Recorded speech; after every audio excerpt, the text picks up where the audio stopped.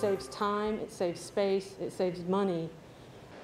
For years, patients have faced long wait times and high bills at the emergency room. A new groundbreaking program in Knox County hopes to change that. 10 News reporter Cole Sullivan explains how it works and how it could save you time and money. Cole?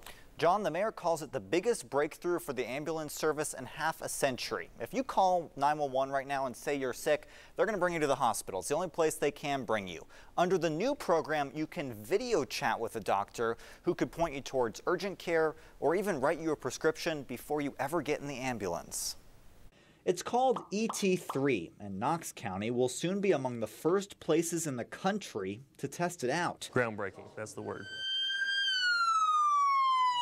When an ambulance arrives, it can still bring you to the ER. If you're badly hurt or having a heart attack, nothing changes. But if you're not that sick, EMTs will recommend video chatting with a licensed physician. It quite frankly looks a lot like a FaceTime call through an iPhone. The doctor can suggest alternatives like a trip to urgent care. Before, the patients didn't have an option.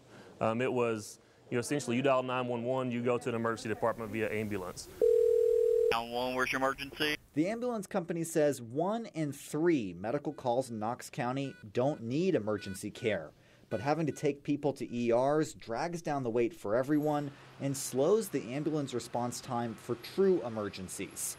ET3 could change that. It's aimed at getting the right patient, the right care at the right time. Plus, a telemedicine visit is a lot cheaper than an ambulance ride and an ER bill. Long waits, expensive bills. Now they have an alternative.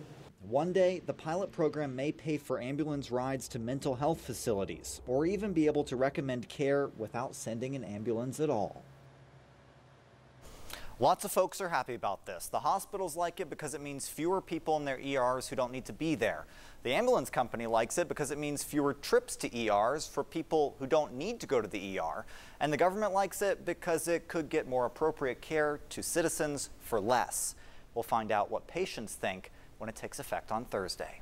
Robin? A lot of smiley faces there then. All right, Cole, thank you.